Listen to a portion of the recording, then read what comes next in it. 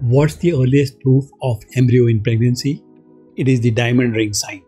It is a sonographic marker seen in the earliest stages of embryonic development, vital for confirming viability in the first trimester. The diamond ring sign refers to the appearance of a tiny embryo seen as a focal thickening attached to the yolk sac's periphery on high-resolution transvaginal ultrasound at 5 to 6 weeks gestation. The yolk sac makes the ring, while the developing embryo at the point where it becomes visible creates the diamond.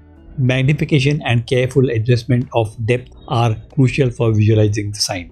This sign typically appears shortly after the gestational sac and yolk sac are visualized, but before the fetal pole and cardiac activity can be reliably detected.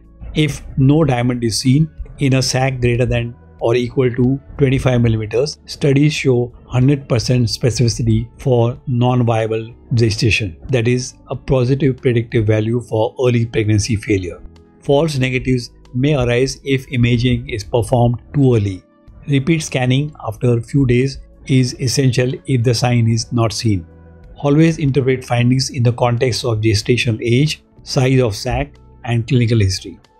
In summary, the diamond ring sign is a reliable early ultrasound feature confirming embryonic development at 5 to 6 weeks.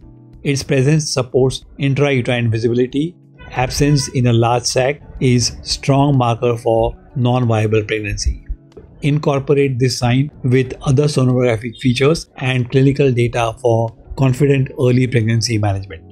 In the end, I will say this: sonologists must stay sharp and scan smart because early signs matter. If you want to learn more about role of ultrasound in obstetrics, please read the latest edition of my book Practical Obstetrics and Gynecology, 7th edition, which has just been released.